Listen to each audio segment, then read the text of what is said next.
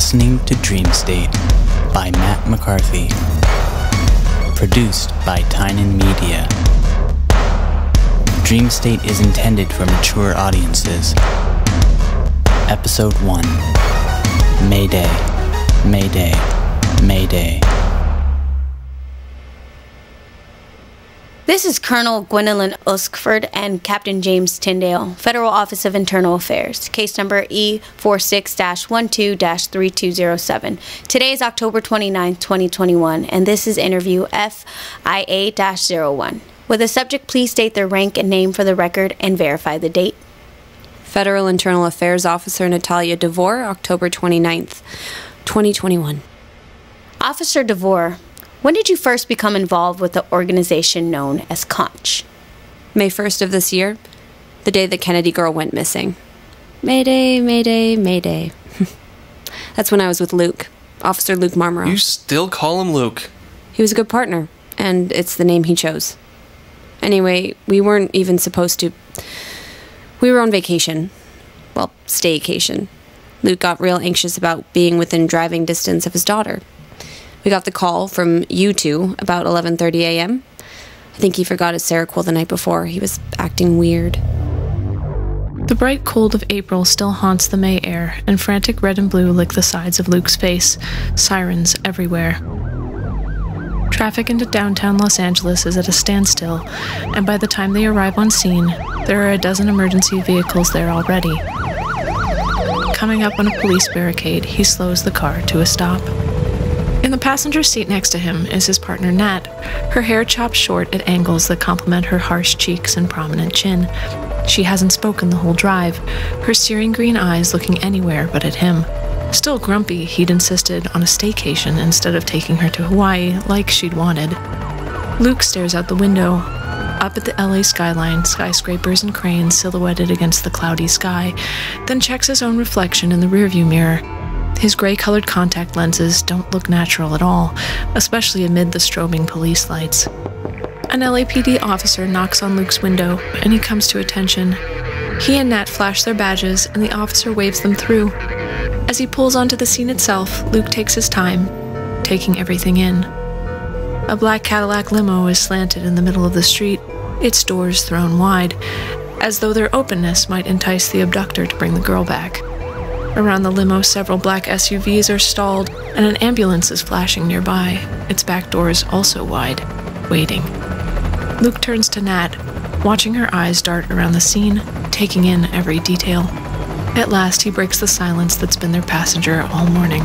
You ever have one of those everything dreams? Where you just understand everything you've ever wondered about? Good and evil, love and destiny, time, space, even the dream state itself, how it all fits together. I think I had one last night. Now I can't remember fucking any of it. Nat looks at him with a cocked eyebrow. You know we forget like 90% of our dreams. Nat's finger subconsciously rubs her bottom lip, and her eyes go still, focusing on thoughts only she can see, staring just south of dead ahead, which she lovingly calls the Eureka spot. It's weird, though. I forget them all whenever you stay over. He had been staying over a lot lately. There should be a word for that. The forgetting of dreams. Life? Ouch. Too real? How about dreamnesia? Much better. Headcanon accepted. Speaking of forgetting, next time we manage to schedule time off together, your staycations can eat a dick. We could be sipping margaritas on a beach in Maui right now, celebrating Mayday instead of dealing with this shit. You can quit rubbing it in whenever it's convenient. Luke pulls up to the ambulance and glances towards the limo, where a bald Secret Service agent is being hoisted onto a gurney. Dozens of LAPD officers, Homeland Security, and FBI agents are strewn about, and several crime scene photographers are dancing through the scene, crouching and lunging and kneeling and tiptoeing, as Nikons and Canons click and flash. Think the Secret Service actually lost the Kennedy girl? Luke kills the engine. I think if they hadn't, they'd be investigating this, not us. Nat throws open the passenger side door, and after adjusting her black blazer, steps onto the scene. Luke scrambles out after her. But Secret Service is Homeland. Technically, this should fall under the Inspector General's jurisdiction. I think if we're here, someone must suspect this is bigger than just Homeland Security. As Luke adjusts his tie, he recognizes a few federal higher-ups and makes the requisite micro head nods before coming up on a small group of people near the limo who don't seem quite so run-of-the-mill. He meets the eye of a man in his mid-40s, tall, with broad shoulders and peppered hair. The broad-shouldered man interrupts his present conversation with a lanky young man in an expensive-looking maroon suit and addresses Luke and Nat. You two must be from Fed IA. I was just saying you'd be taking point on this. Kevin Kinfield, Secretary of Homeland Security. He shakes each of their hands in turn. Thank you, sir. Officer Luke Marmaroth. Officer Nat DeVoure. Pleasure, sir. I'd hoped for officers with more experience in the field, but Usford and Tyndale assure me you two are the best. Let's hope they're not wrong. Kinfield motions for them to follow him, and with an extended hand, indicates the bald Secret Service agent on the gurney, 2 paramedics examining his bloody shoulder wound. Meet Tomas Esperanza, Rosemary Kennedy's Secret Service detail. DeVoure was down when the abductor appeared, and I quote, out of thin air. Esperanza was then shot through the shoulder from behind. His partner, Krista Mendelsohn, A second gurney, this one with an occupied body bag, died a hero. Luke looks back and forth between the 2 gurneys, then to the limo and the surrounding SUVs. How exactly did they snatch her from the motorcade? I've seen the specs. These cars are bulletproof monsters. Kinfield motions towards the man in the maroon suit and the small group of people around him who appear to be his subordinates. That's what these fine people are here to help figure out. This is Jack Meridian, Director at the Center of Neurological Capacity Harnessing. Meridian appears to be Luke's age, about 5'10" and pale-skinned with an artfully messy mop of dark hair. The suit is tailored, and Luke has a feeling the flashy wardrobe isn't the only thing Meridian has to put on in the morning.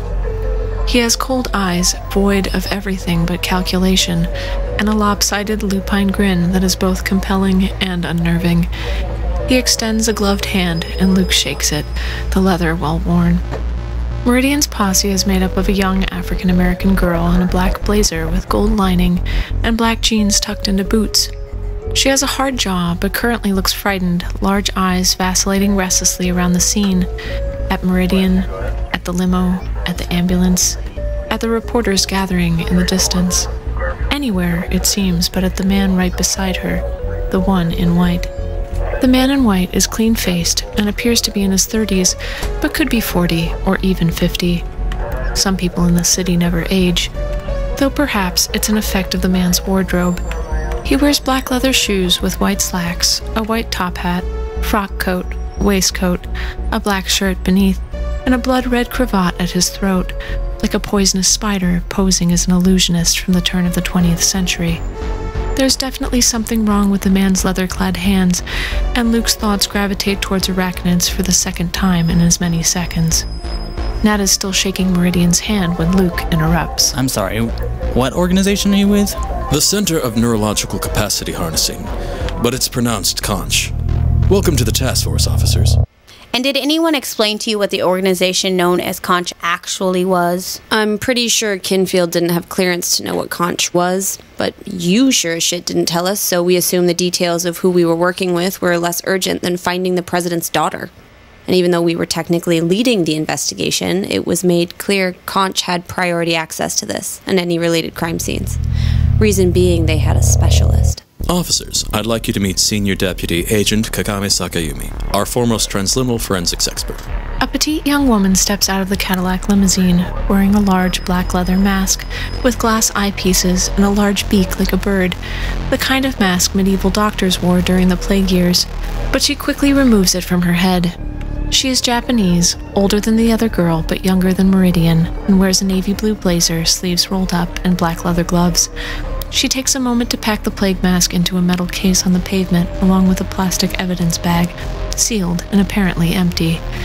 For a few seconds she pauses, eyes distant in her own eureka spot. Moment of revelation over, she shuts the metal case and snaps the locks on it before picking it up and joining the group, ignoring everyone but Meridian. Sir, the only fingerprints belong to Rosemary, Mendelsohn, and Esperanza. 2 breaches inside. Somehow stationary relative to the vehicle. We should notify Dr. Onken and bring it in for further testing. You want to take the limo back to your labs? Kevin, you'd rather take this up with our boss. No. I'm not protesting, just clarifying. I'll make it happen. Good. We can call on our way back. Let Dr. Anken know it's coming. Thank you, Kagami. Officer Marmaroth and DeVoure from FedIA are our lead on this little task force, clearance level 10. Please cooperate with them in whatever capacity they require. Sakayumi gives them a pleasant smile and nods, tightening her grip on the metal case. Consider me at your disposal, officers. Forgive me, Senior Deputy Sakayume? Am I saying that right? That mask, what's it for? Sakayumi glances at Jack, who nods at her. She sets the case down on the ground, springs the clasps, and opens it, revealing the plague mask. The glass in the lenses utilize a spectrographical technology developed by Conch to detect transliminal breaches. Sorry, the director mentioned that word earlier. Transliminal? Crossing planes of existence. 2 successive breaches were made inside the limo. One to enter and one to escape with the Kennedy girl. Would you like to see? Luke looks to Kinfield, who raises his eyebrows, resigned. He nods, and Kagami hands Luke the mask. Close up, he sees the mask is handcrafted, the leather still relatively stiff. There is a sleek coolness to it, something flirtatious, the same pull that draws Luke to motorcycles or high ledges. Certain individuals have quirks in their neurology, an extra capacity that allows for sensory travel through and the manipulation of said other plane. Like the astral plane? Don't be absurd. If the astral plane were real, the CIA would have hijacked it back in the 60s and the Cold War would have been over before you could say motherland. Apologies. Please continue. Sakayumi helps slip the mask over Luke's head, fastening a buckle around the back. Our organization works with these unique individuals to exercise and harness their advanced capacity. Inside the mask, the world is painted in yellows and golds, and everything wobbles a little, as though viewed from hot pavement. The fuck's in this thing? It smells weird. Like... The mask is equipped with a number of somatic flowers, herbs, stimulants, and psychotropic compounds. They help keep the mind open to the other side, to the truth. She takes Luke's hand and guides him to the open doors of the limo. Please, look around as much as you'd like, but touch nothing. There is a deep swelling as he approaches the door and peeks his head inside. 2 gashes of bright indigo light hover mid-air, completely still amidst the limo's shakiness. The swelling grows, and Luke coughs again, louder. Meridian is saying something, but it seems far away, unimportant. See? Do you see? But you didn't get to try on the mask yourself. No, sir. Do you think whatever was in that mask may have caused a bad reaction with your partner's brain chemistry? It definitely had a reaction, but I think maybe Luke needed that for what we were dealing with. Luke yanks off the mask and glances around the limo. The gashes in the air are gone. The limo itself no longer is shaking. Meridian snatches the mask back between his gloved fingers before Luke can say a word, and Sakayumi returns it to the metal case, snapping the lock shut. Jack turns to face a bewildered Luke, while Kagami takes the metal case and heads towards an SUV nearby. Out of the corner of his eye, Luke sees the man in white get into the back of a second SUV he feels certain belongs to Homeland Security. Secretary Kinfield can give you our information. We'll be in touch with whatever we find. Come on, Claire. Meridian puts a hand on the young black girl's shoulder to lead her away, and she flinches, then dutifully follows. Did you trust him? Meridian? Fuck no. Especially once we found out who his favorite deputy was. She was good. Fooled us into thinking something shady was going on, had the micro-expressions down and everything. But she wasn't scared. She was bait. Claire Swanson sits at a table, video recording beside the investigators. She expected an empty gray interrogation room, like in the movies, but this appears to be the white investigator's office. There are a few certificates and framed college degrees and plaques on the walls, but also bookshelves decorated with college football trophies. She nearly laughs out loud at those. The white investigator, Captain James Tyndale, has a double chin and a gut that can't be hidden no matter how saggy his gray suit is. Claire is suddenly thinking about elephants. Deputy Agent Swanson, you've been hailed by your fellow agents as Director Meridian's rising star. I imagine you two must be at least a little close. So I'd like you to tell me about him. What was it like? Him taking you under his wings so young, right out of Lafayette Juvenile Detention Facility. Let me ask you something. Y'all believe in soulmates? No answer from Double Chin, or the female investigator with the receding hairline, her bronze skin slightly lighter than Claire's. Claire hates when people avoid her questions. Fucking rude. Well, my daddy once told me soulmates ain't necessarily romantic, but each is vital, quintessential to the other. Enough cosmic codependency for the universe to set two spirits on two parallel paths, each cyclically intersecting the other. I believe I've been on a collision course with the director for a long time, even before all this with the ODA. She pauses, gauging their reactions, watching them force themselves to remain expressionless at the mention of the hot topic. Fivehead's lips pucker like a sphincter. I mean, that's what y'all asking about, right? Rosie Kennedy, the Order of the Dreaming Awake, people claiming to be wizards and shit, Gregory Blythe, that bitch Gal Vixen making y'all look like a bunch of fools. You track her down yet? We'll get to all that, Gal Vixen, Gregory Blythe, and the ODA eventually. Right now, we're just trying to get a feel for Conch, specifically Meridian. You first met him during your incarceration, not after. Is that correct? We've heard some very interesting stories about him. I believe the term evil genius has been used. Evil? Such pejorative, hypocritical bullshit coming from your mouths. Yes, the director is smart. He sees patterns, intuitively knows how things can be best put to use. Pragmatic as fuck. Let's see, I first met him after I was at Lafayette a while. My mama stopped coming, couldn't bear to look at me anymore. But one day I had a visitor. Didn't recognize the name, but soon as I laid eyes on him, I knew him. We were kindred. Carried himself with the confidence of a true believer, like them Baptist ministers I grew up with. Wolves in sheepskin. Nothing kills wolves in nature, except people. The most dangerous animals God had the audacity to make.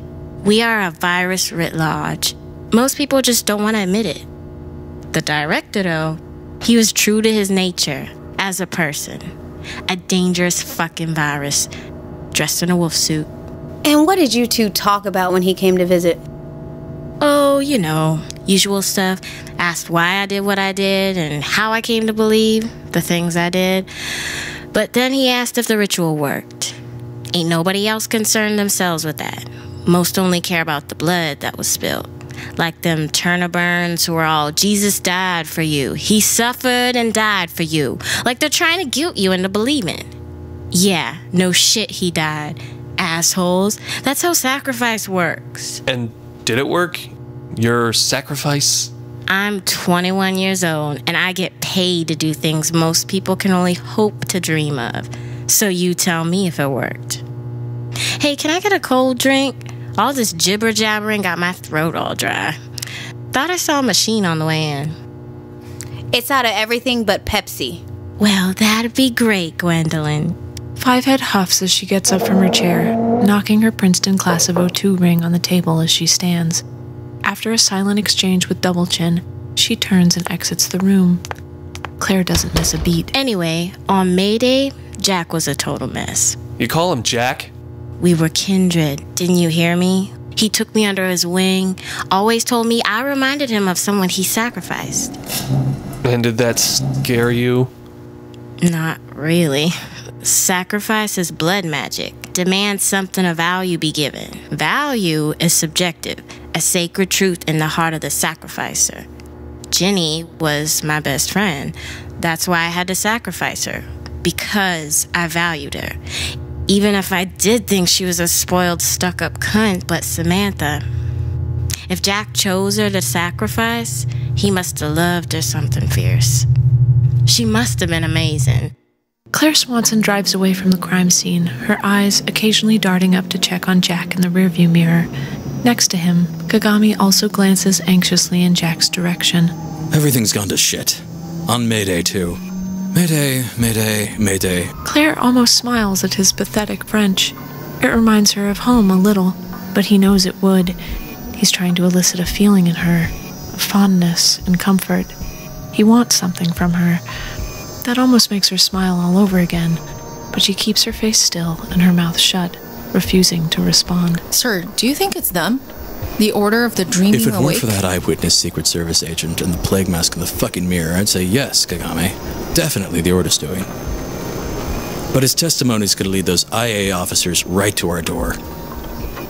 But the order would know. Why would they do that? We've kept our side of the agreement. Mostly. Kagami, when IA gets here, we'll need an investigation of our own. Fresh meat we can throw at them when the time is right. Something's rotten in the state of Denmark. Sir? We're being set up. We have a mole. Have you heard anything? Seen anything? Claire? How do you know I'm not the mole? Please.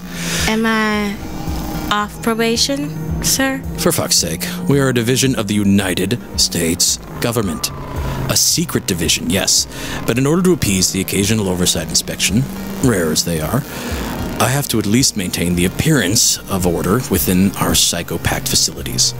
Speaking of which, well done with the whole Freight and Doobie act you're pulling in front of the IA officers. I think they'll bite. Care to fill me in on why I'm acting the doe-eyed damsel? Soon enough. In the meantime, I'd like you to lead this investigation. Find our mole, quickly and quietly. Why not Kagami? She's the logical... Senior Deputy Sakayumi has enough on her plate right now. This is all you, Claire.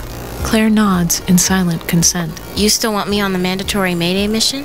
Feel free to look up the word mandatory. After the commencement ceremony, your team is going down for reconnaissance only.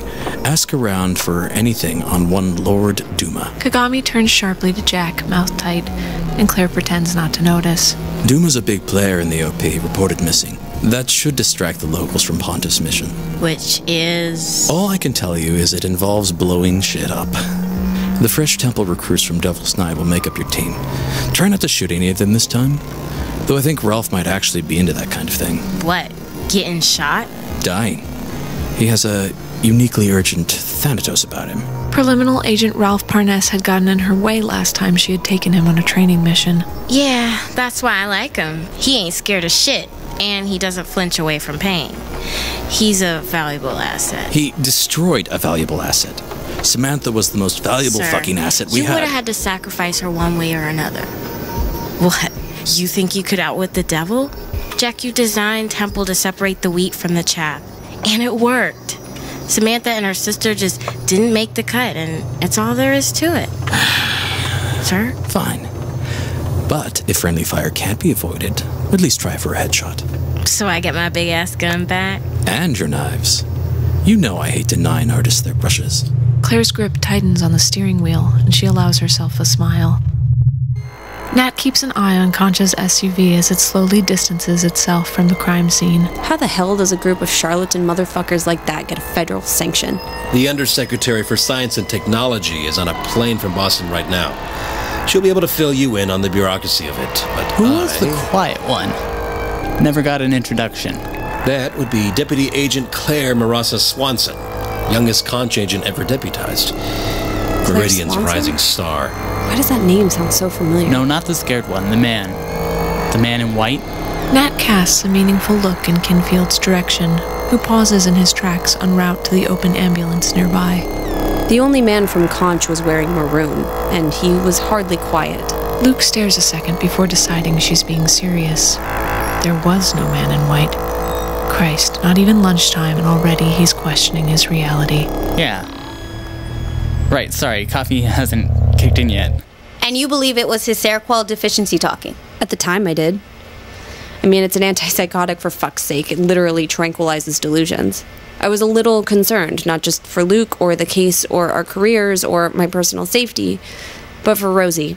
I mean, whoever had her wasn't going to wait for us to be ready. Neither was Homeland Security.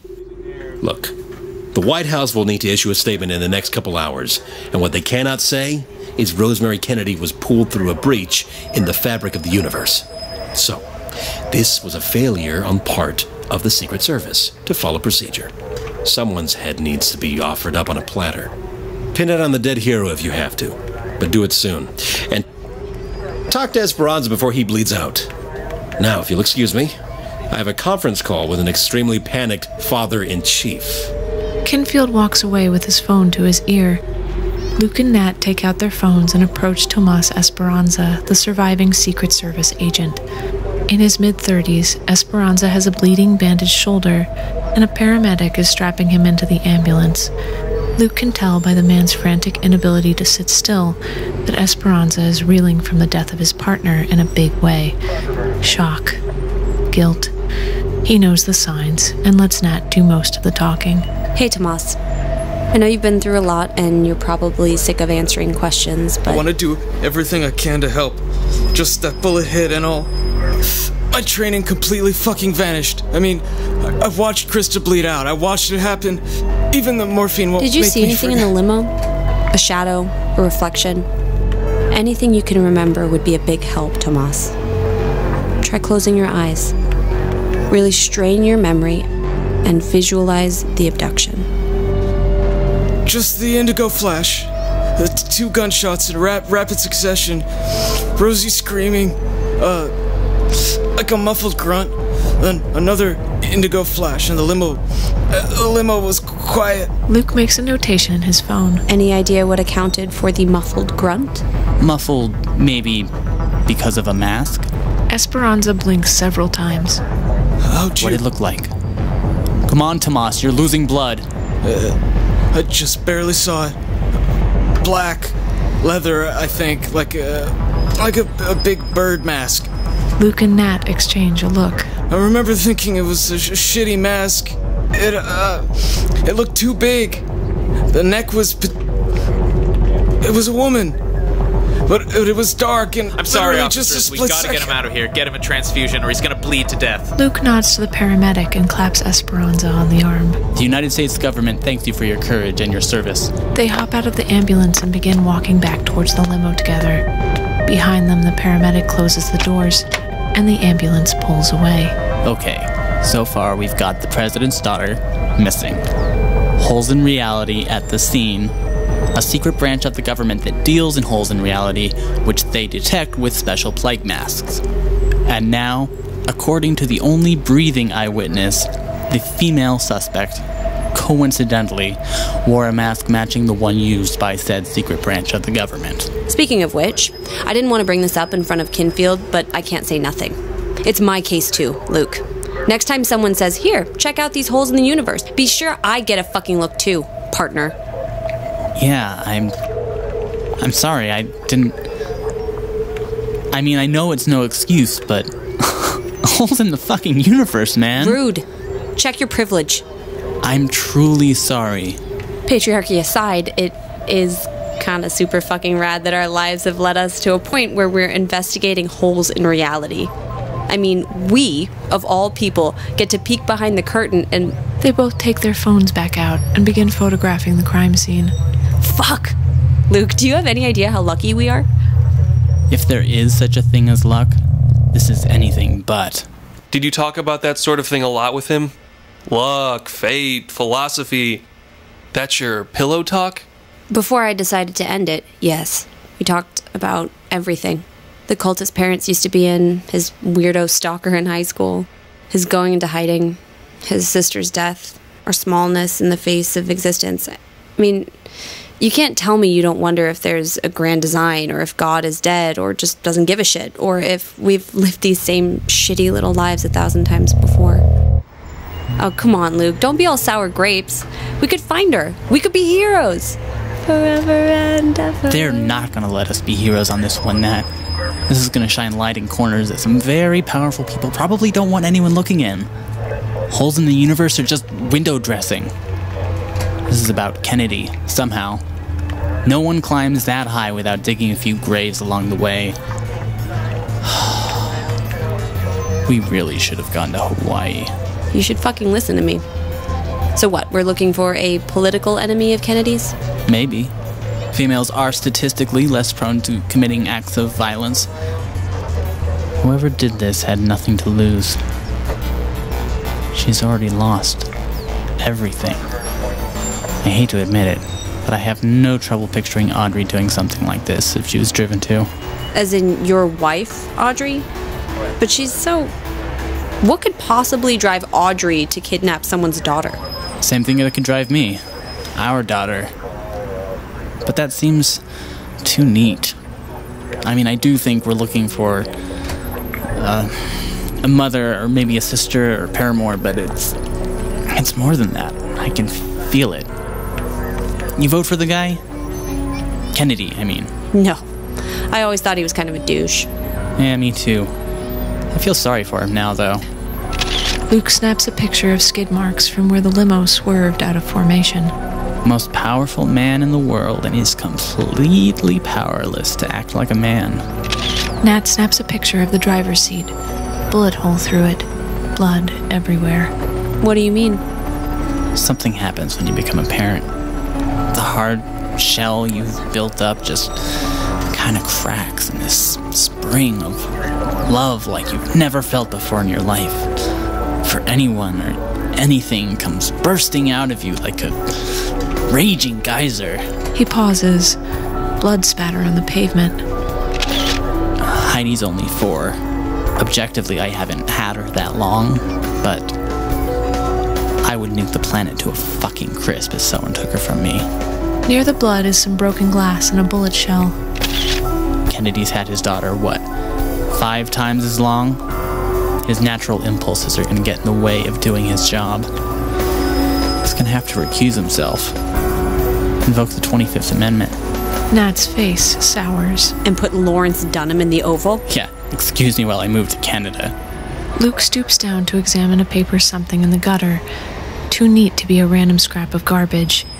There's an intricate design on one side, and it is glossy to the touch. When he flips it over, his heart sinks. Shit. A tarot card. The magician. That's not supposed to be here. He got away from all that. Heidi, his sister, got killed for that. He's Luke Marmaroth now, not... Wait, did he take his Seroquel last night? Fuck, what if this is one of his delusions? What if the magician isn't in his hand at all? Without putting it into an evidence bag, he slips the tarot card into his inner coat pocket. So, during your relationship with him, did he ever discuss his mental illness with you? He broke with reality a bit when his sister Heidi died, years back. He never fully recovered. Wore it on his sleeve, though. Dead weight. Literally. But on Mayday, he felt particularly unhinged. We're looking for a monster. Put a call into the office. We want any dirt on the Kennedys. Immediate family first, then extended, then closest friends, etc. Plus any foreign interests who may want to put pressure on the president. Russia, China, France, whoever the fuck's running the Congo at the moment. Already got LAPD sifting through the crazy basket. Anything to do with plague masks and anyone local, or on Etsy or Amazon who makes them. Anything on people disappearing into thin air. Incidents involving anyone on conscious payroll. I swear to God, I've heard Claire Swanson's name before. I don't trust them. Conch. They're not who they say they are.